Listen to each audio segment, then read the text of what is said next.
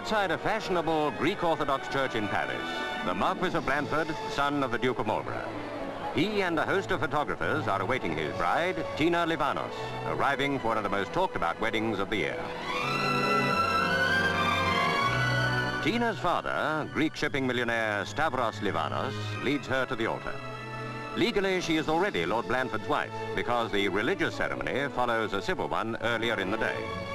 But these quiet moments in the church are a breathing space in what Tina herself describes as rather a bruising day. Somehow, every cameraman in Paris manages to attend both ceremonies. Only two people seem quite unruffled, even if they are a little bruised. The Marquis and his new Marchioness.